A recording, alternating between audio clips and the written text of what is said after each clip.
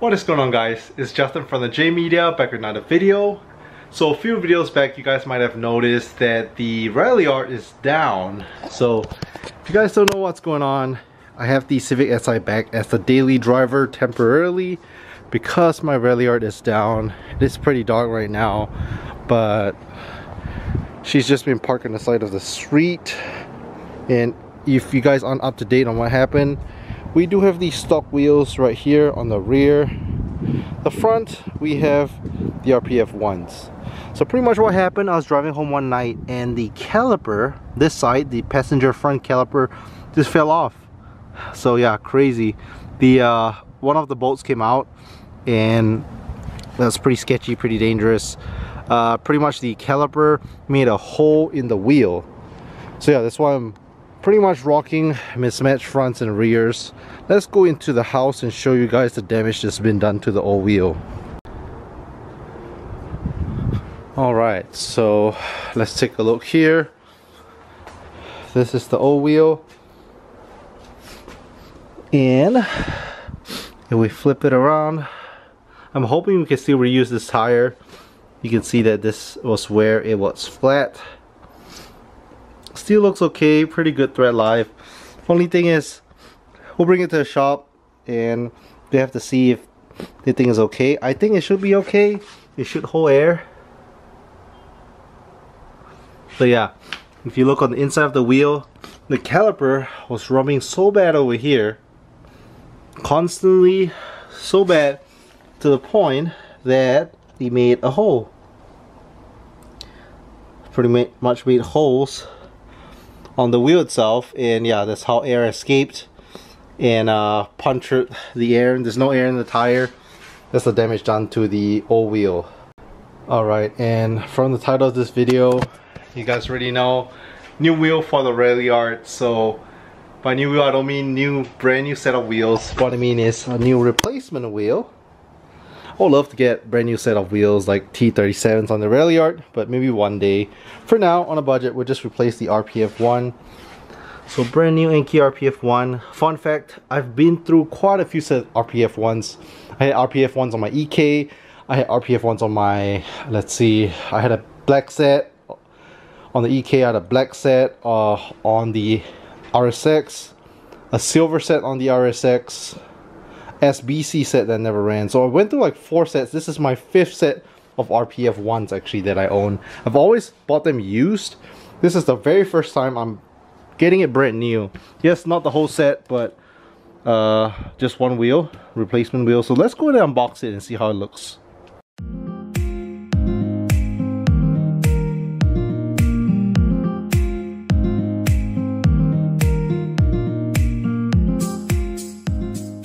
Alright, let's go ahead and unbox it. Very nice.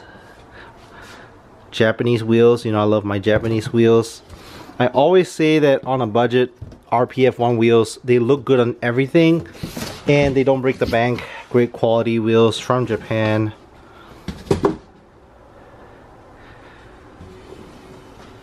Ooh, nice little unboxing. Let's see what else is in the box. So you have this little manual. Very cool. Let's see what else we have here. Oh, nice little blue valve stem. Never knew they came with these. Really cool. Like I said, my very first set of brand new RPF 1. And if you guys are wondering what spec this is that I'm running on the Ralliart, I ran the same spec that the previous owner Jeff ran, which is the 18 by 8.5 plus 40 offset. And you know, obviously the bolt pattern is a 5 by 114.3.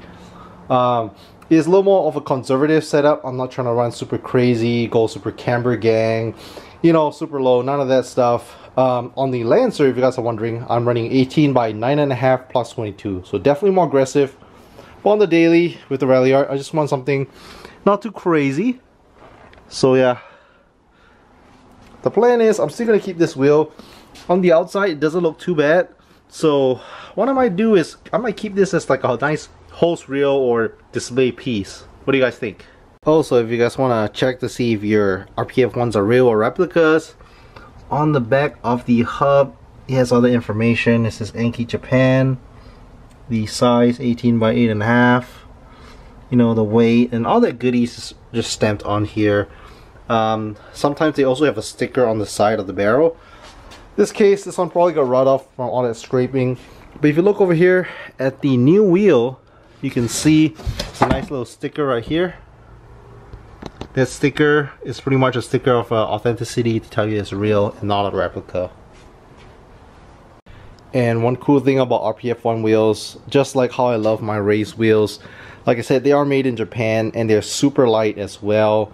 On average, each RPF1 wheel probably weighs about 15 pounds or so, versus if you got, you know, some other wheels, they might weigh like 20 to 25 pounds. Same with race wheels. And I probably say this a lot over the years, but my favorite brands of wheels, I love to run race wheels as well as Enki wheels on a daily. Like I said, I went through like 5 different sets of RPF ones, specifically Enki RPF ones over the years.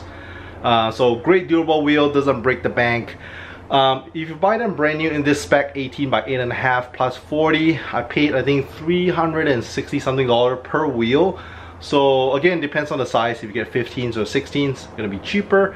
18s, a little higher in price, but yeah, if you do the math, you might be paying about $1,300 to $1,500 depending on, you know, what kind of specs for the wheels, just the wheels. But if you look for them used in the marketplace, you can typically find them anywhere from like $800 to $1,000 used, wheels and tires. So yeah, if you guys want to pick up a set for cheap, doesn't break the bank, great quality, lightweight wheels, Enki RPF ones, you know, it's a good wheel. And of course, my all-time favorite brand of wheels are race wheels. So if your budget's a little bit higher, you could go for race wheels. You could start with the entry-level race Graham Light wheels, which costs roughly about, let's see, actually I have race Graham Light wheels on the Civic Si, which is my daily, my ex-daily.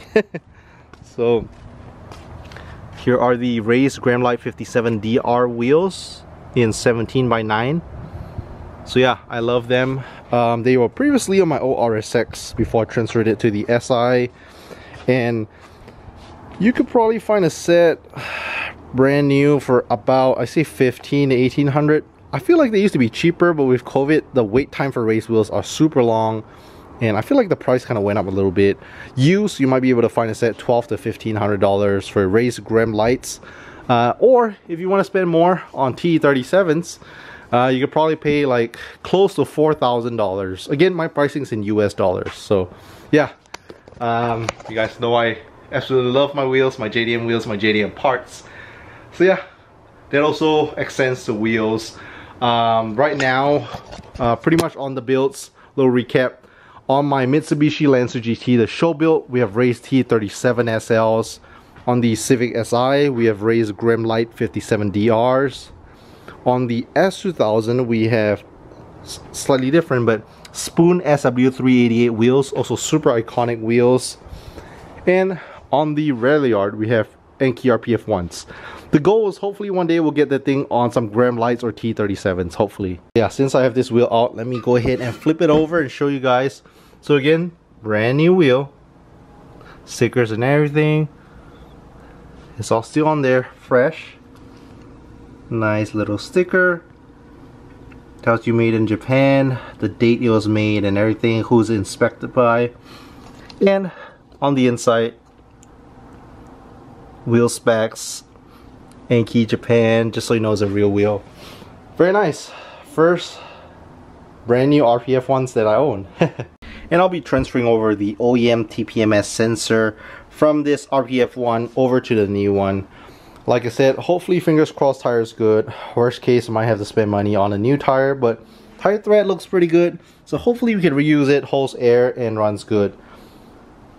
And like I said, from the outside, it looks like the wheel still looks fine. It's just on the inside, obviously can't hold air. So what that means is I can be running on this wheel unless I want to spend money getting it repaired, which I don't think is worth it. So I'm going to keep this as like a display piece. You know, I could have it as a display piece. As a hose reel, I see my friend put water hose outside on the garden. That looks pretty cool. Some people use this as a nice little table. You could put like piece of glass, make it a small little coffee table. So yeah, little ornament piece. Alright, we have both the new wheel as well as the old wheel and tire in the car. So my wife is actually going to help me take this to the mechanic shop tomorrow.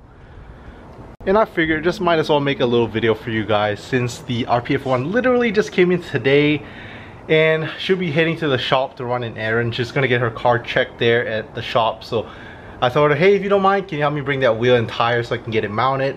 As soon as I get that new tire, well, the old tire mounted on the new wheel and everything's good, doesn't leak air or anything like that, we can slap it back on the Ralliart and we should be good to go. Yes, I've been enjoying driving the SI. Hopefully I'll be able to make more videos with the SI while I have it here at the house. But I also do miss driving the Ralliart.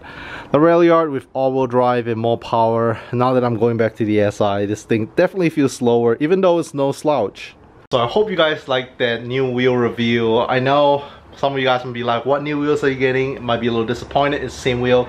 But hey, I'm glad to be able to drive the Ralliart again in the future. Maybe we'll save up for some nice quality wheels like some race gram lights or T37s. So again, if you guys hit to the end, make sure to leave a thumbs up, hit the subscribe if you're new to the channel. Thanks so much for watching, and I'll catch you guys in the next one.